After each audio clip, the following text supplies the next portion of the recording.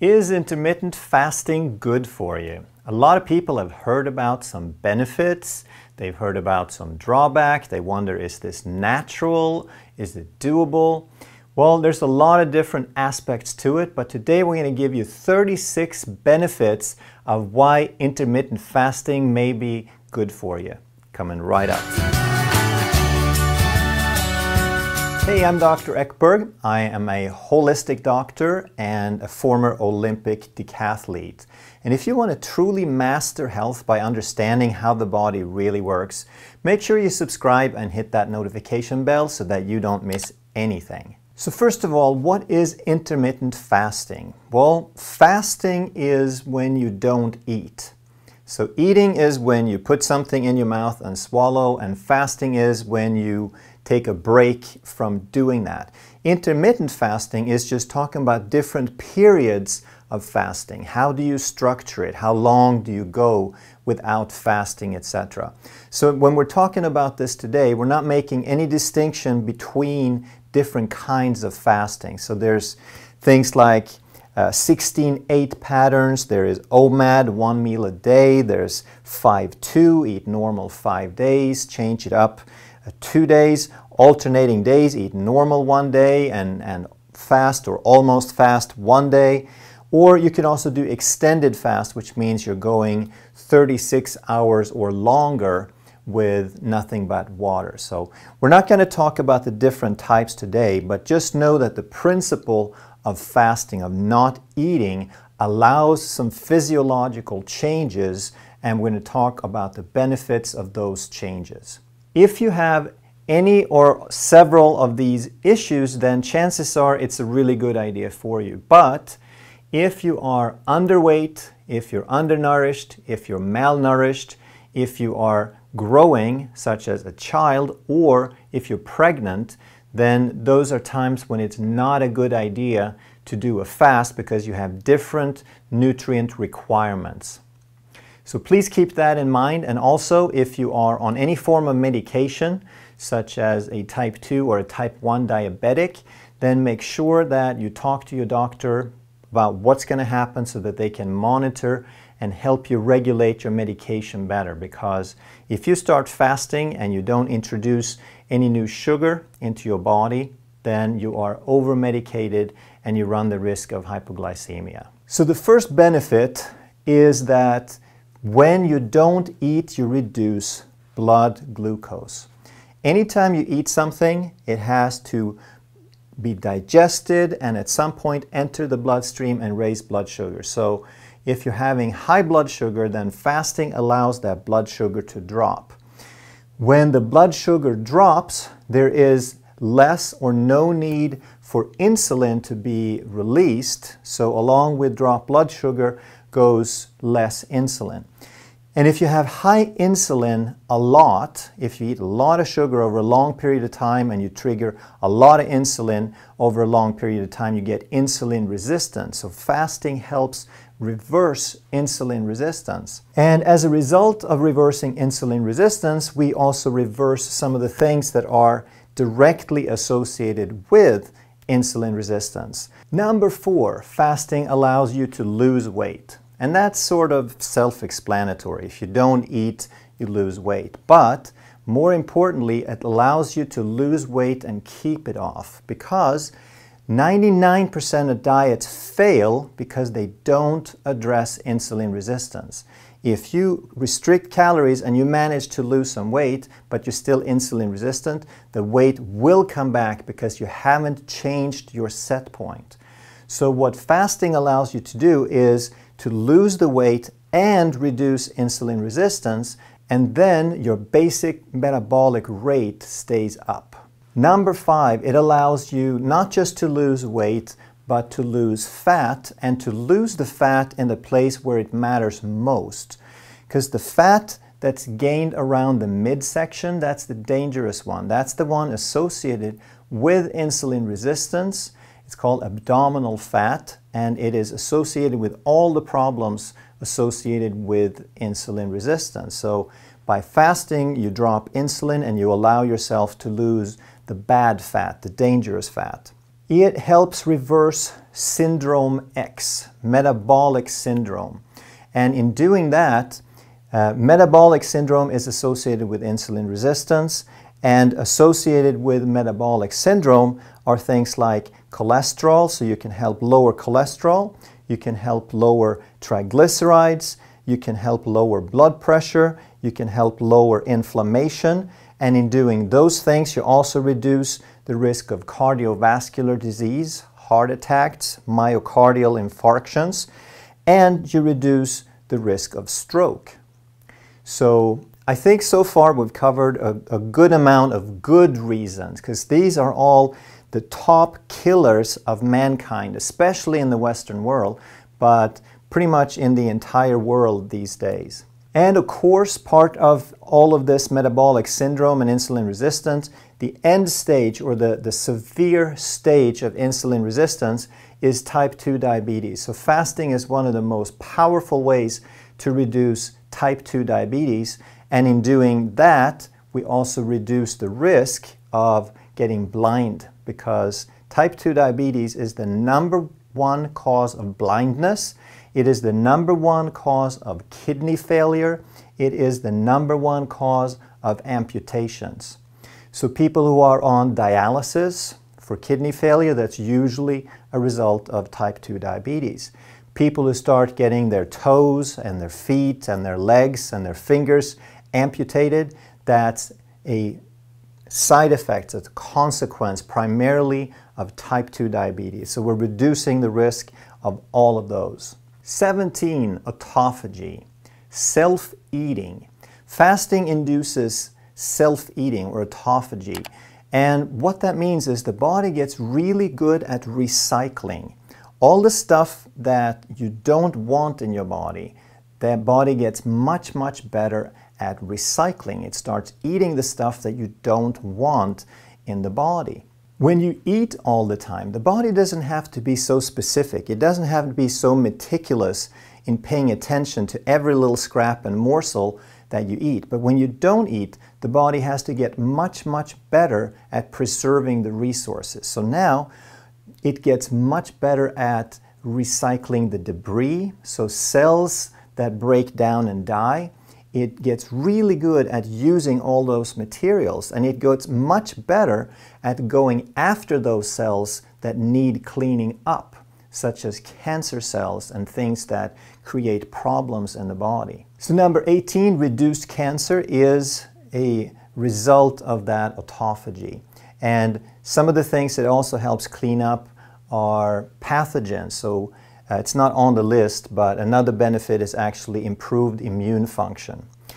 19, autophagy is associated with longevity. Just like they've done studies on calorie restriction and found that animals and people live longer, autophagy is a very powerful way to create the same effect. It extends lifespan.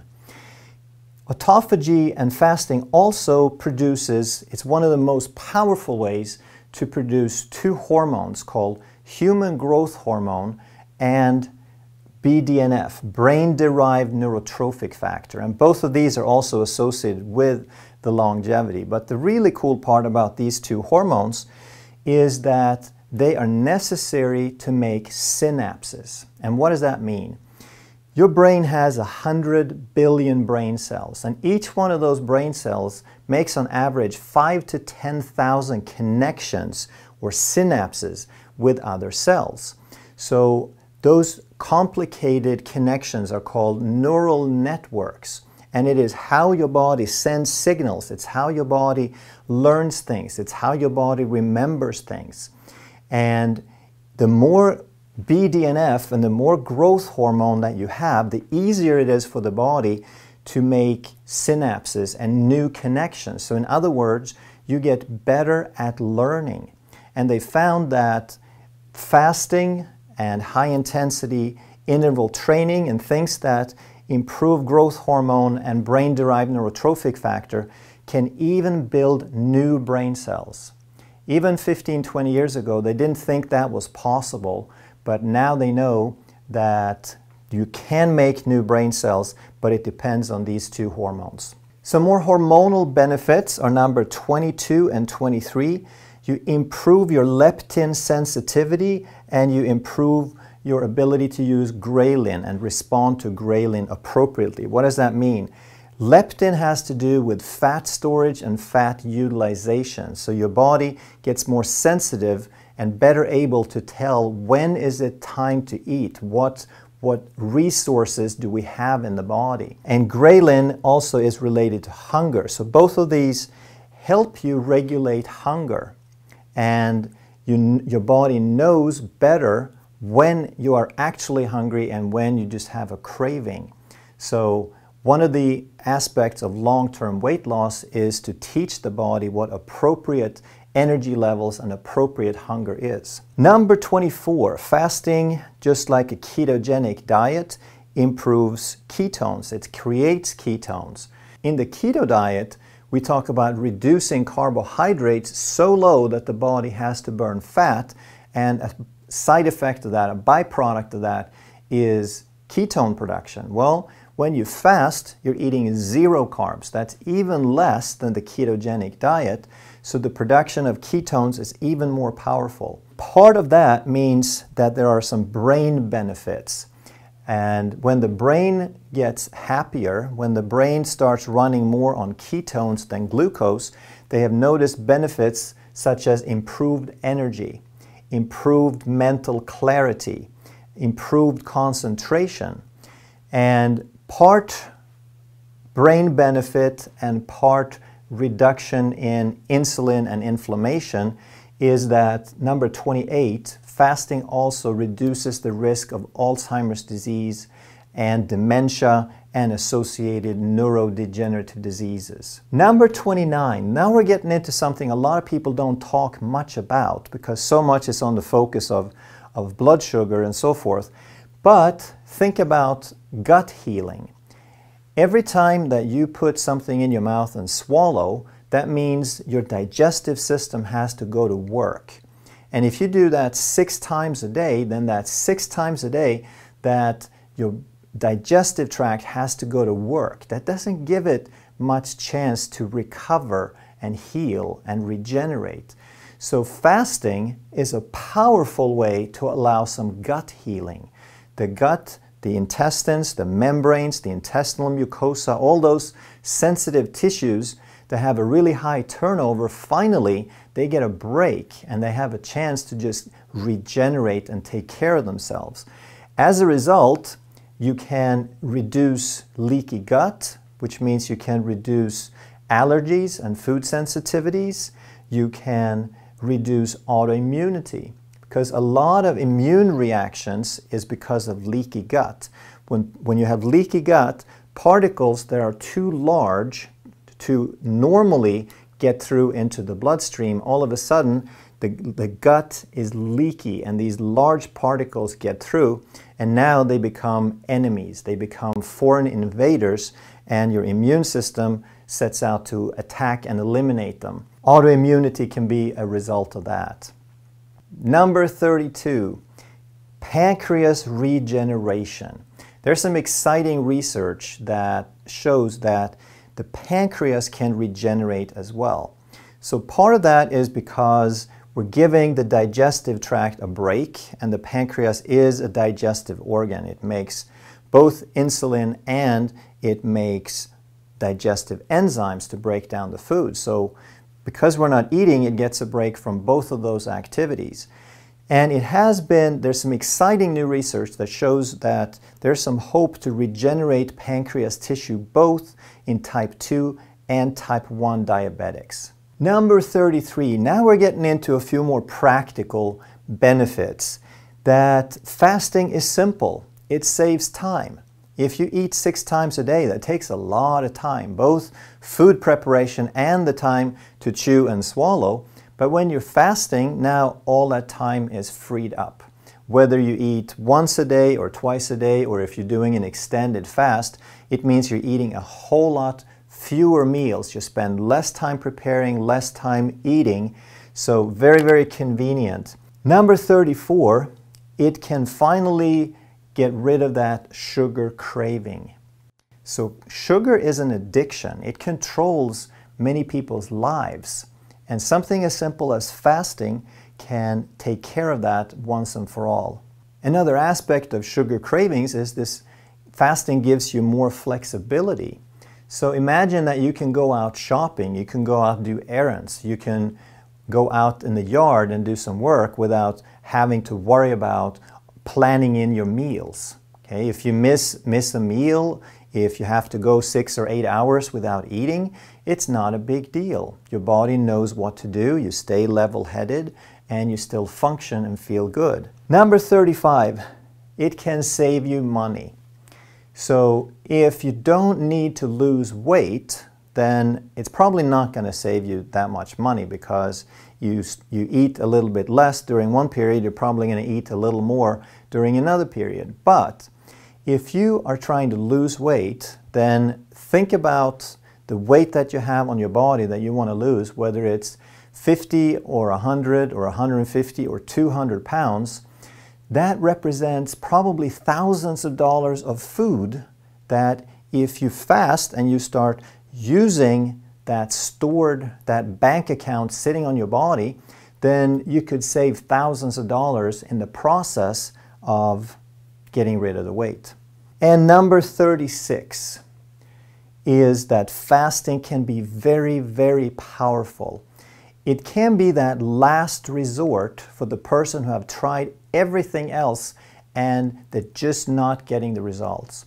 Whether what they're trying to improve is brain fog, or whether it's mental clarity, or whether it is an autoimmune disease, or whether it's an ache or a pain, who knows? That a lot of times they're stuck because their body has not been able to go through all these benefits of autophagy and insulin resistance reduction and so forth. And a lot of people, as many people as have had success on the low carb, high fat or keto diet, some people do that and it still doesn't work. They still don't lose weight, they still don't get any health benefits, because their bodies are so insulin resistant that cutting the carbs is not enough. You have to cut the carbs by taking them to zero and fast for an extended period of time. And for some people, a 16-8 is not long enough. A 16-hour fasting window is not long enough for the body to open up the fat vault. They might have to go to OMAD or even 36 or longer fast than that. So it can be very, very powerful. It can be the thing that finally crosses the threshold, that finally unlocks the body into moving toward a healing solution. And remember that fasting can be very, very powerful, but it can also be a little bit dangerous for the wrong person at the wrong time. So before you get into any extended fasting, make sure that you learn enough that you can do it safely. Do it under the supervision of a doctor who knows what they're talking about if you're going to do any extended fasts, and especially if you are on some kind of medication, especially like a type 1 diabetic, because if you start fasting, then you are over-medicating your insulin. Or if you're on metformin or something else and you start fasting, then you are over-medicating because you're not putting any more sugar into the system, so now there's a chance of hypoglycemia and some stuff like that. But a 16-8 should be perfectly safe for everybody. So start playing around with it, watch lots of videos, read up on this, and get really smart, talk to your doctor, and then you can do this safely and reap some of these benefits. If you're new to the channel and you enjoy this sort of information, make sure that you subscribe so that you don't miss anything. And also share this with as many people as you can, because there's a lot of people suffering. There's a lot of people with insulin resistance. There's a lot of people with any and all of these conditions that we've talked about. And fasting and more good health information could be just the thing that they need. So if you care about them, share this so they can get better too. Thanks for watching.